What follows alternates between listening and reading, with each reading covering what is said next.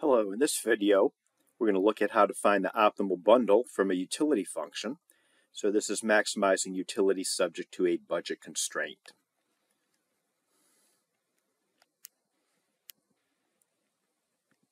Consumer's utility function is given by the following. Utility is a function of good 1 and good 2.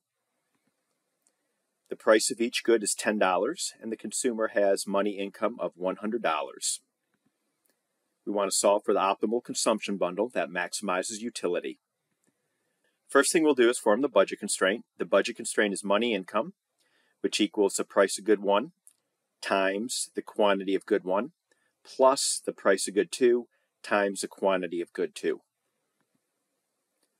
Plugging in our values, we're told that the consumer has an income of 100, so M is 100, and the price of each good, 1 and 2, is $10. Making those substitutions, we have the budget constraint.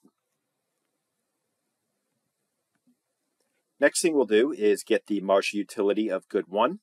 Taking the partial derivative of the utility function with respect to good 1 gives us this result here.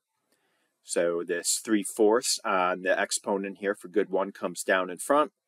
We subtract 1 from that exponent on good 1, and we're left with the following. We can simplify that up a little bit. This 3/4 times 4 will just leave us with 3, and then 3/4 minus 1 here in the exponent just leaves us with minus 1/4. Now we'll get the marginal utility of good 2. Taking the partial derivative of the utility function with respect to good 2. The 1/4 on the good 2 term comes down in front, so that 1/4 on the exponent here comes down in front. So we're left with 1/4 times 4. And then we subtract 1 from that exponent on good 2.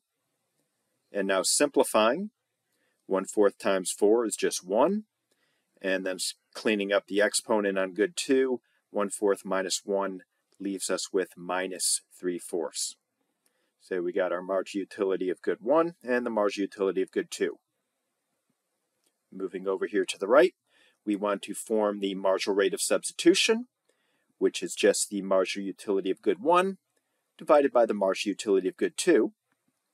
Plugging in our values for the marginal utility of good 1 and good 2, we get the following. And now we're going to clean this up a little bit. This good 1 here in the numerator can be moved down to the denominator.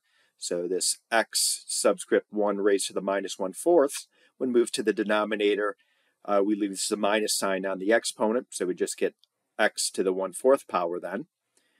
Then we can add up the exponents here in the denominator, so we'll just be left with x subscript 1. Likewise, this x subscript 2 minus 3/4, we're going to move that up into the numerator. So when we move that into the numerator, we're going to lose the minus sign. So x subscript 2 then just becomes 3/4. And once again, just adding up the exponents, 1/4 plus 3/4 is just 1.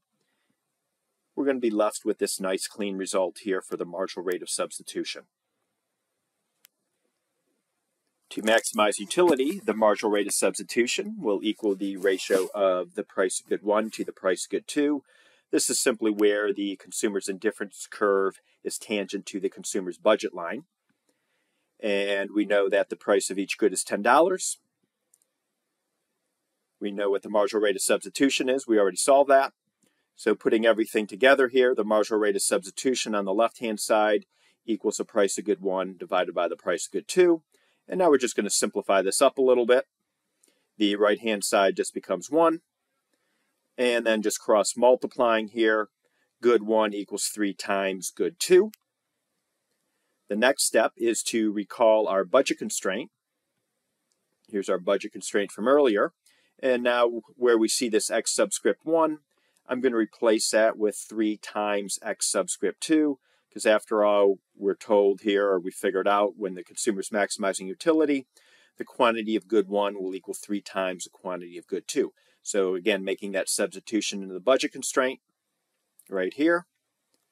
Now simplifying the right-hand side, 10 times 3 is 30, 30x subscript 2 plus 10x subscript 2. Adding the right-hand side up, and now dividing through by 40. the consumer will purchase 2.5 units of good 2.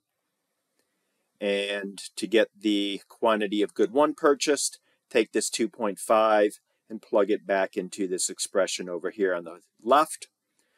So good 1 will equal 3 times the quantity of good 2, or 7.5 units.